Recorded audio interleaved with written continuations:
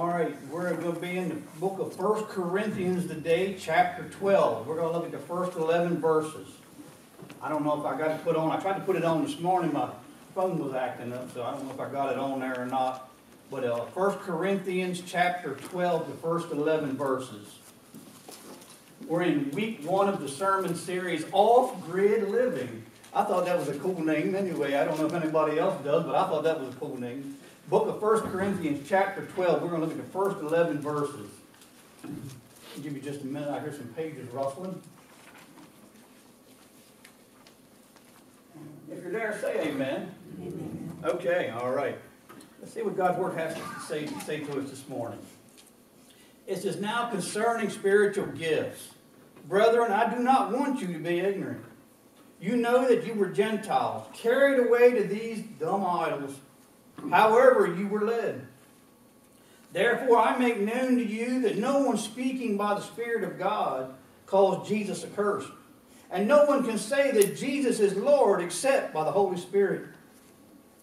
There are diversities of gifts, but the same Spirit. There are differences of ministries, but the same Lord. And there are diversities of activities, but it is the same God who works all in all. But the manifestation of the Spirit is given to each one for the profit of all. For to one is given the word of wisdom through the Spirit, to another the word of knowledge through the same Spirit, to another by the same Spirit, to another gifts of healing by the same Spirit, to another the working of miracles, to another prophecy, to another discerning of spirits, to another different kinds of tongues, to another the interpretation of tongues. But one and the same Spirit works all these things, distributing to each one individually as He wills. That just comes to mind to me. We always got to remember, I don't care, if you're a born-again Christian, we are on the same team. We are on the same team. Too many people want to pull different ways because they have a little bit of different way of thinking. We're all on the same team. If the church itself, and when I say church, I'm talking about the church, not just this church. If we could just get along with ourselves, what could we do? We're all on the same team. And we wonder why we feel the way we do many times. Because, you know what, we can't even get along with our own selves. How are we going to impact the world? With everything going on in the world. What do I hear a lot? I hear a lot of people talk about disconnecting from the world. That's why I call this sermon series Off-Grid Living. Here I'm talking about disconnecting from the world. Anybody who's ever done anything in this life, at times you've had enough of it. You say, I'm done. I don't care what they're going to do, but I'm done. I'm done with this stuff. Whatever it is that you wanted to walk away from, you said, I'm just tired of it. I want to disconnect from the world. Now, I know some of us handle things that come our way better than others. Some people, they can have something major going on in their life, and you would never know it. You never hear a peep from them. But yet there's those others, right? You know what I mean? It could be the smallest thing, and you thought the world was coming apart. We all handle things differently, but regardless of how we handle them, we all have our moments. We all do. Now, let me touch on something real quick. That way it kind of makes sense where I'm going with this. Now, the term off-grid, actually, in the world itself, it refers to not being connected to the national electric grid. It also refers to living in a self-sufficient manner without living on public utilities. Now, when I was thinking about that, in a spiritual sense, now that we're talking about in the physical, but in the spiritual sense, Christians should also be living off-grid. In other words, we got to think about where we get our power from. You see, if you live off-grid, you're not getting your power source from an outside source. Now, as a Christian, we shouldn't be getting our power from an outside source either, right? Amen? Amen. Our power source should be coming from the Holy Spirit. That's where our power comes from. You're talking about an unlimited resource. And I don't get a bill for it either. I don't get a bill for it. Believe me, every month, whether you've got the money or not, your electric bill's coming. And you better be able to pay it. because they're going to shut it off on you. I don't have to worry about the bill being paid with the Holy Spirit because it was already paid for me. The one who paid for that is Jesus. The bill is already paid. You talk about a power source. Where you get your power from makes all the difference. Where that source is makes all the difference in the world. We as Christians should not be getting our power from the world. I'd much rather get my power source from God, the Holy Spirit. Amen? Come on. Amen. Now let's look. Let's look before I go any farther. Now, the Apostle Paul here, he's the one that's doing the teaching here and things from 1 Corinthians. Now, the Corinthians, they were the people. They lived in the city of Corinth. That's why they call them Corinthians. So let's look at them just for a minute. Because you got to look who the Apostle Paul was talking to and talking about. Otherwise, it doesn't really make any sense. Now, the city of Corinth was a hub of commerce. You know, you have a lot of trade going on. So that means when you got that happening, you know what? Guess what? You're getting all kinds of people coming in there with all kinds of beliefs and all kinds of ways of thinking. It's just all kind of craziness when you got that many people coming in and out from all over the place. It just happens. I mean, have you ever been to New York City? I mean, there's just a lot of craziness going on there. There's all kinds of stuff happening. In other words, the city of Corinth, with all that happening, it was a city of degrade and idolatry. I mean, does that sound familiar? You know, a lot of times we read this stuff in the Bible and, you can't relate to it. That is just as real as today. Look at our culture. If that ain't one of degrade and idolatry, I don't know what is. But what I love is the Apostle Paul, when he was going in there, see, he's dealing with the church. He established a church there in Corinth. Now, the Corinthian people, they were going through a lot of stuff. The church was going through a lot of stuff. This church was going through a lot of problems and a lot of struggles. Why was that? Because they were coming out of a pagan society. Sound familiar?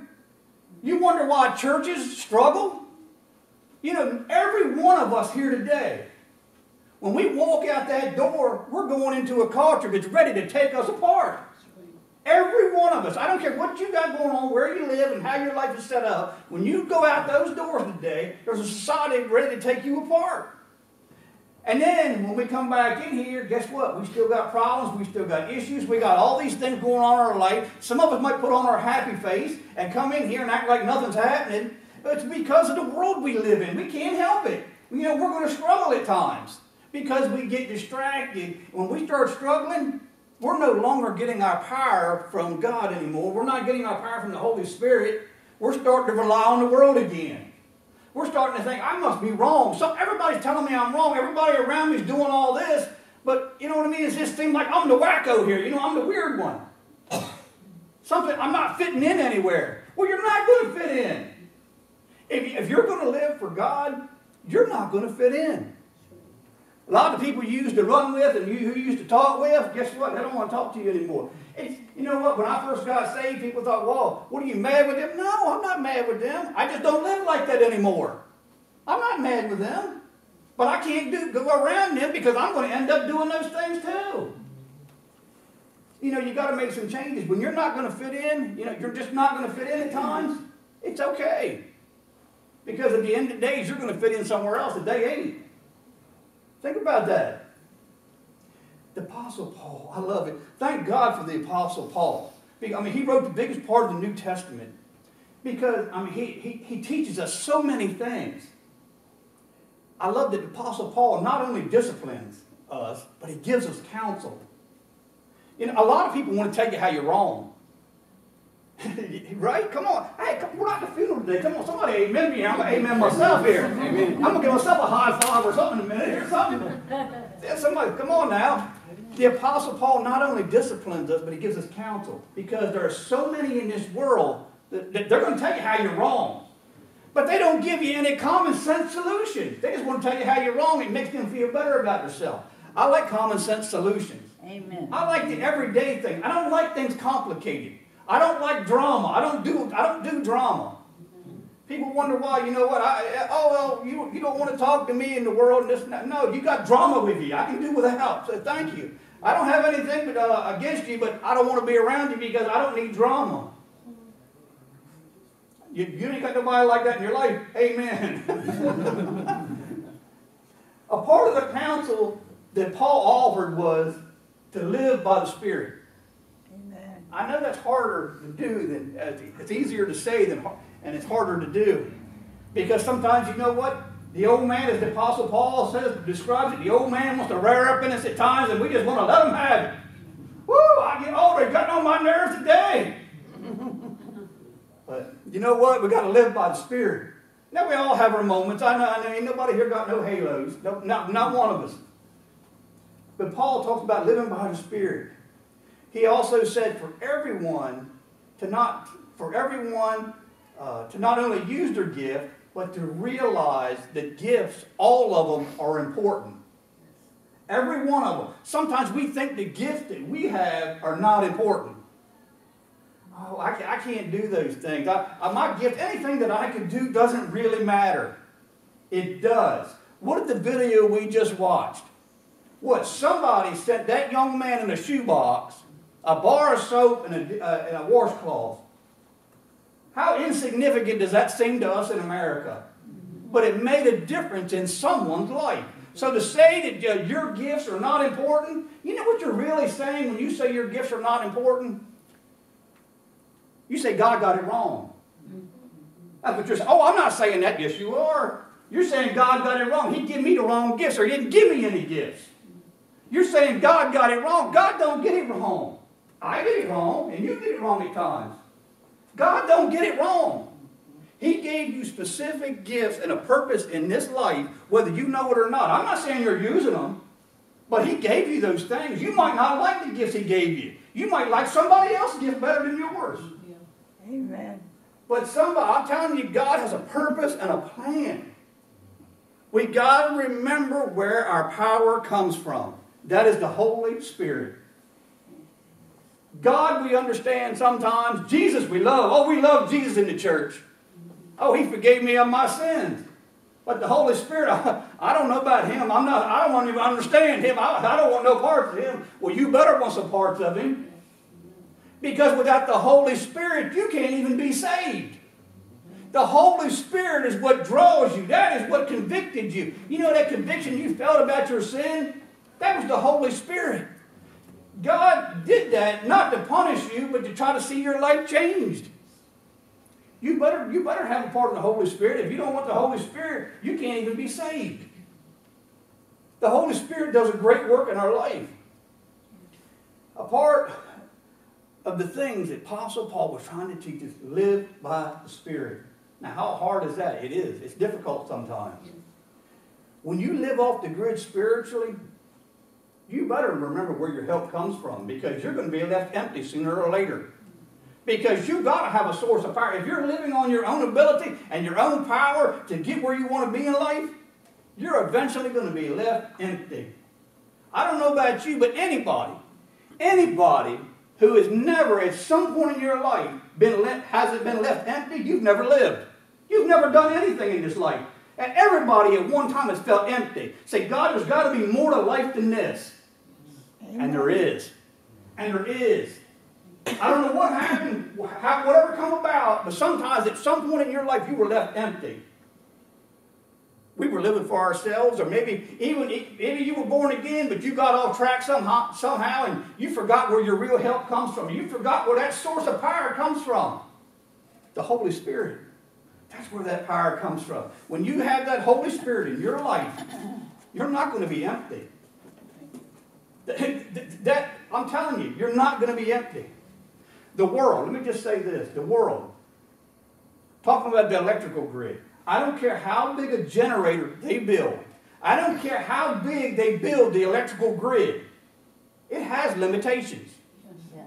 It's going to have limitations. Yeah. Whereas a Christian, our power source, the Holy Spirit, has no limitations. The only limitation on the Holy Spirit is how much I yield to it. And that's hard. Because Eddie wants to take control sometimes. Eddie wants to do what Eddie wants to do. I know you all do too. I know everybody's just looking at me and saying, Pastor, what? You better look at yourself. You better look in that mirror. You better look in that mirror. It ain't just me. Each and every one of us, we all. Some of us are more controlling than others. But each one of us have a problem with that sometimes. We think we got this. Yeah, we got it all right. We got it all right. Our power source, we need to remember where it comes from. It's an unlimited source. Talk about a renewable energy source. It can be renewed anytime I want it as long as I yield to it. Yielding to anything ain't something we want to do. As I said, I talked about a while ago, the electric bill. Your electric bill is going to come every month. It's only going to be renewed if you pay the bill. That power is going to be cut off if you don't.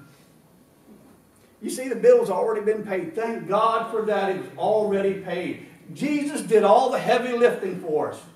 He made it easy for us, even though we make it complicated at times. We all love Jesus. But how about the Holy Spirit? You know, the Holy Spirit, we don't really, it's very misunderstood. The Holy Spirit is the third part of the Holy Trinity. But it's very misunderstood. The Holy Spirit is not an it. It's a person. It's one of the parts of the whole. God the Father, God the Son, God the Holy Spirit. I don't care what you want to call them. The Holy Trinity, the Godhead, the Triune God, whatever you want to call it, it's all the same thing. The Holy Spirit is just as much God as Jesus and God the Father is. We can't leave Him out of the equation. He's an important part. He's the one that draws us. He's the one that does so many things in our life. God the Father is the one that created you. God the Son is the one who gave His life for you. And God the Spirit is what draws us and empowers us. Why would we want to stop with Jesus and not have the Holy Spirit? Don't you want to be empowered? I know I do, because Eddie runs low at times. Eddie can't do it by himself. You know, I need Jesus. I need God. I need the Holy Spirit. Now, many times as I say, we don't understand the Holy Spirit. There's a lot of things on this side of eternity that we're not going to understand. I don't care how much clarity you have and how much wisdom you have and how high your IQ is.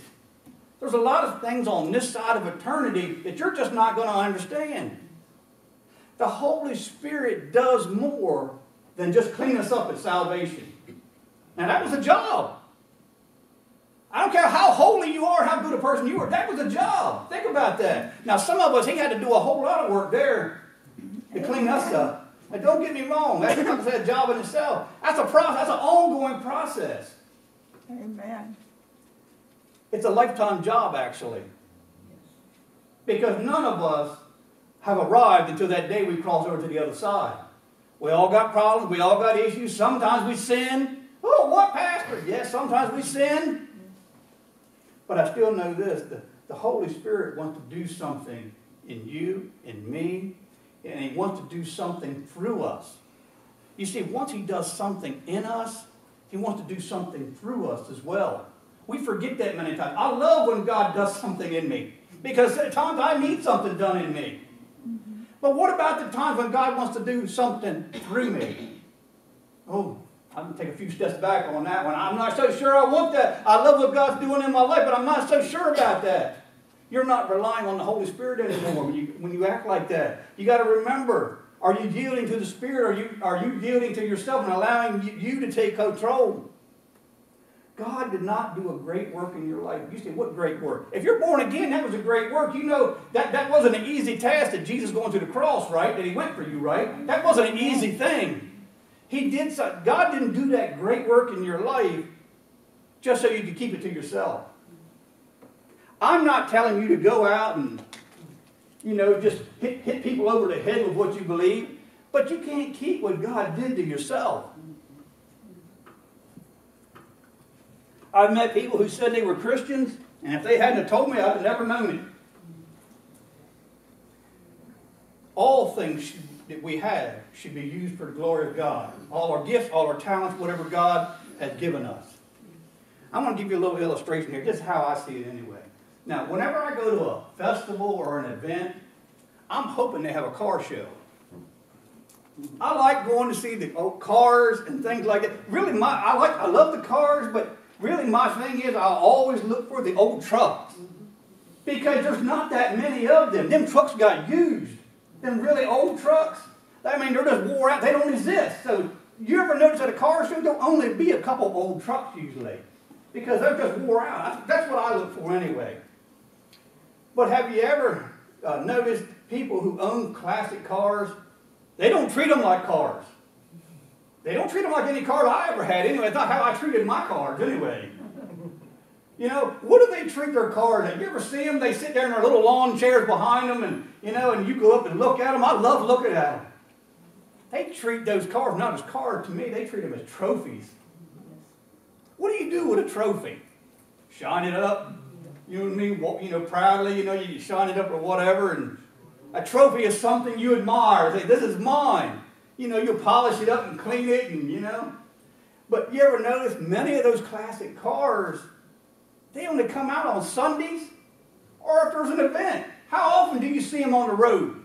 Not much. Not much. The Holy Spirit in someone's life is not to be used as a trophy. You're not just supposed to bring it out on Sundays and polish it up and occasionally take it out. That's not the way it works. It's something that needs to be used every day.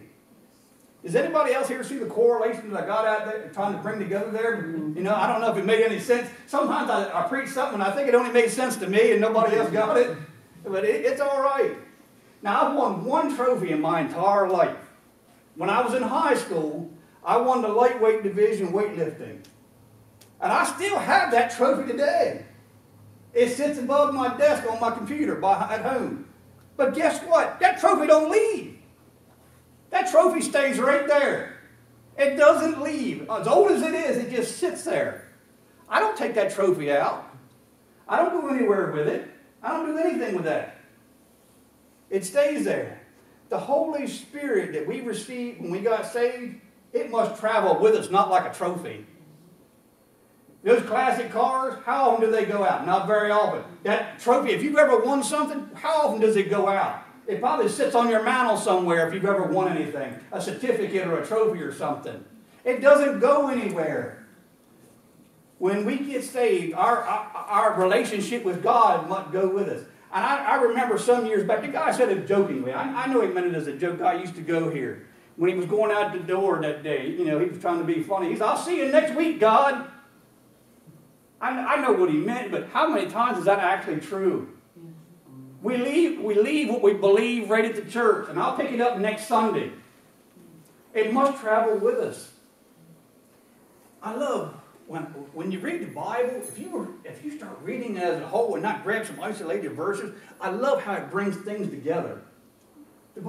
God has a way of doing that. You know, He brings things together. Now, I'm going to touch on a few things here real quickly here, and stay with me now. I'm going somewhere. I know I like to talk a lot, but I am going somewhere with this. All right. Now, the chapter that we just read, 1 Corinthians 12, I'm going to give you a summary of it, what it means. Basically, that chapter in 1 Corinthians chapter 12, it talks about the gifts of the Spirit and what they are and where they come from. Okay, we know what they list all these different gifts, and where they come from is the Holy Spirit. So, okay. All right, if you were to jump down to 1 Corinthians chapter 14, I'm going to give you a summary of that real quick. I'm not going to read that to you. It talks about how these gifts need to be used.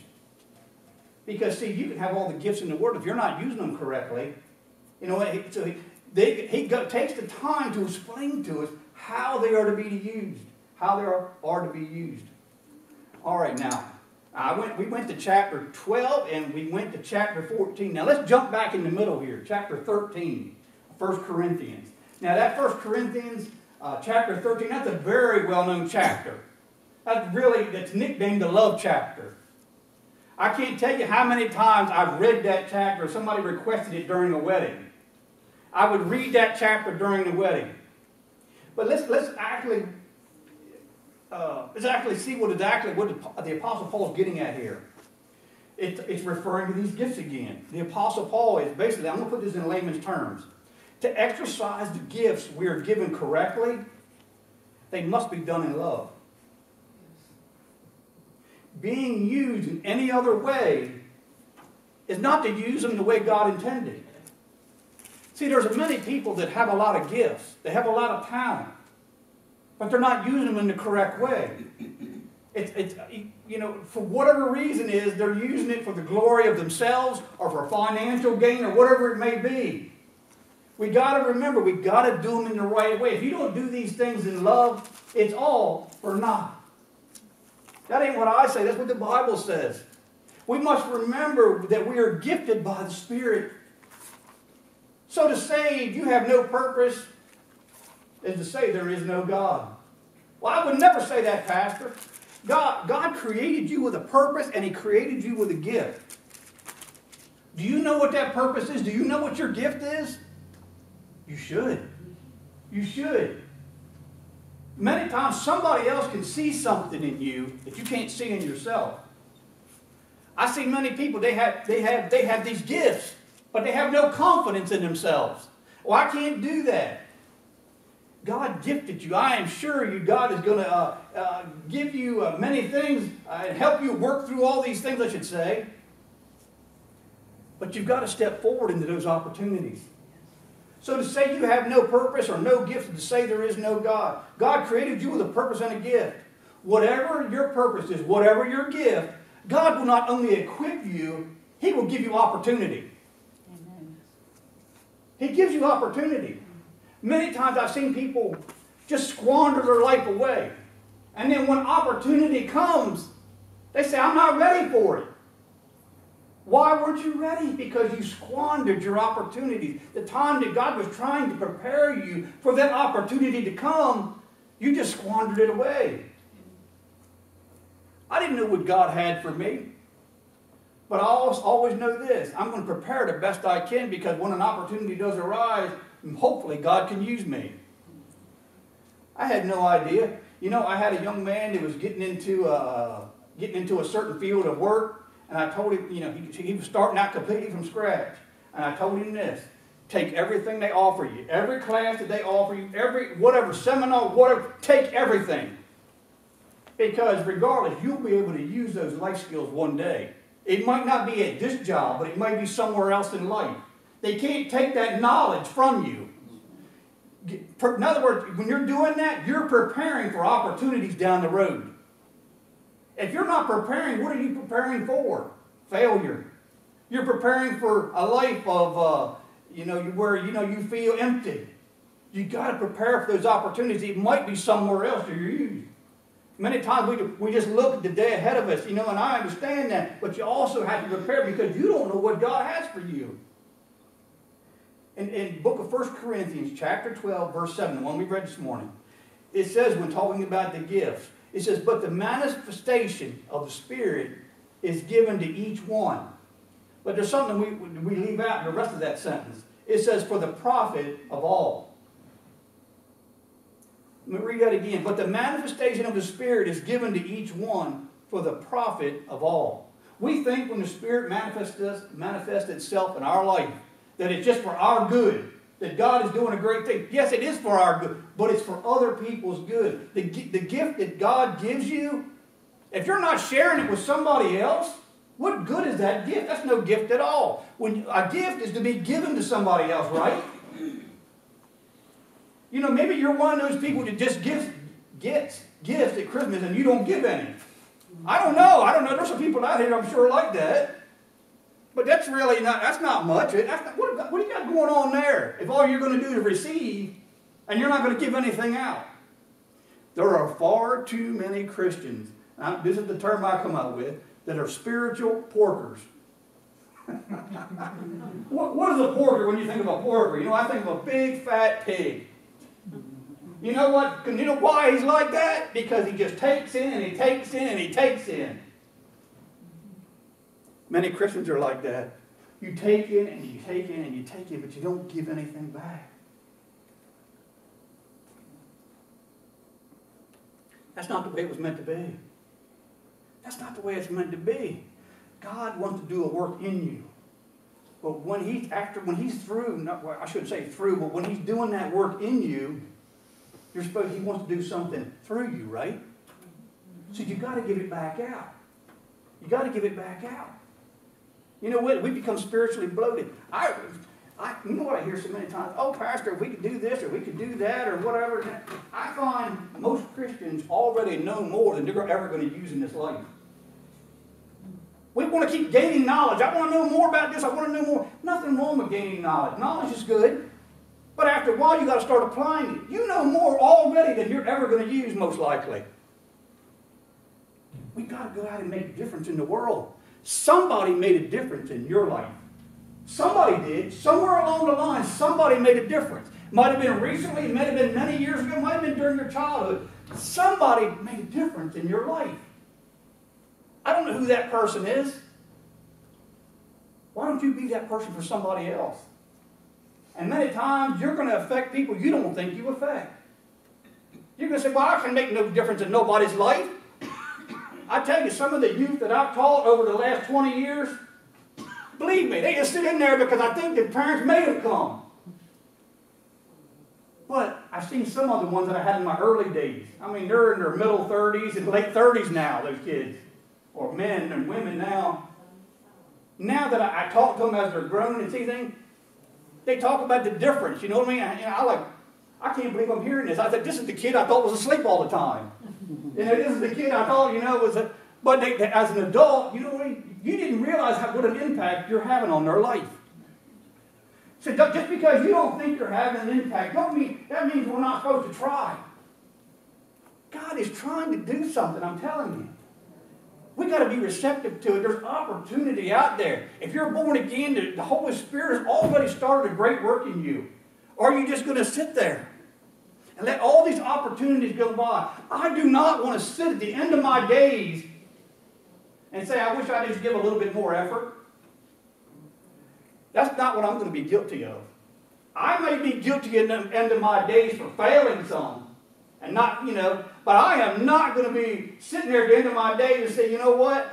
I wish I'd just tried a little bit harder. I wonder what God could have actually done in my life. No way. No way. I'm going to fail sometimes, but I'm going to try. It's not going to be because of a lack of effort on my part. It might be God said, this ain't the right time for it. You know what? I appreciate the effort, but this is not the right time for it. It's not the season for it.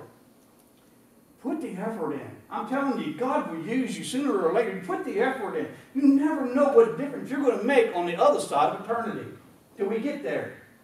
Just like, I'm going to say it again, the second time I said it.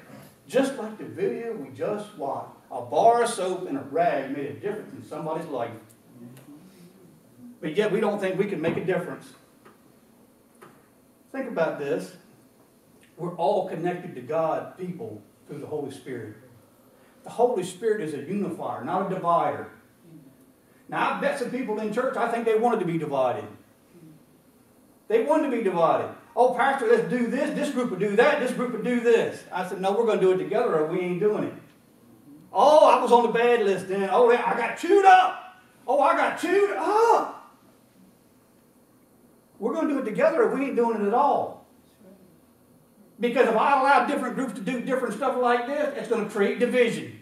That's all it's going to do. We're going to do it together or we ain't doing it at all. That's all right. I've been chewed up before. You can chew me up some more. It's all right. God can fill me up, whatever they chew off of me. Some of the stuff, I don't know where I come up with it. I don't know. A lot of the stuff I say is not even in my notes. I don't even know where it comes from. God draws, think about this. As I said, God is a unifier, not a divider. God draws all those pieces in our life, all those gifts, and don't forget all the broken pieces in our life. He brings us all together to form the church. The broken pieces, the pieces and the gifts. And we wonder why churches look the way they look. Because, we come into the church, we're broken, and we got things going on in our life. No wonder churches have problems, because we're people.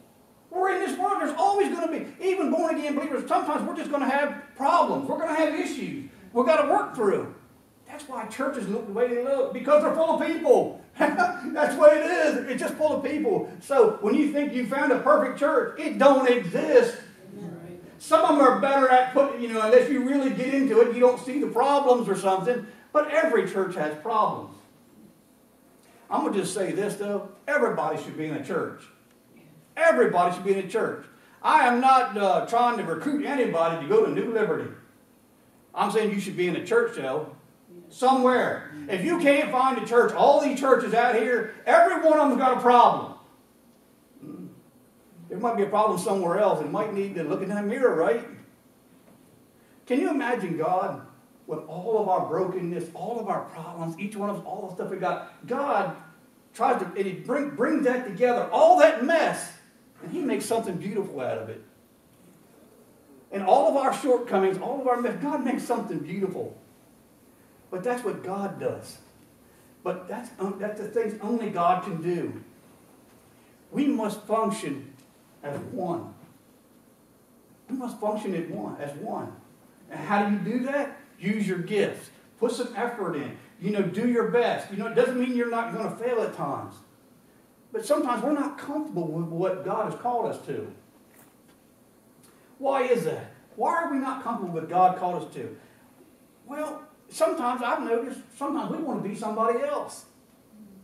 We like somebody else's gift. I want to be like them. Well, you can't be like them. The church, Christians have to stop trying to be like everybody else. God created you unique. You got to be your own person. Even though we all got little things going on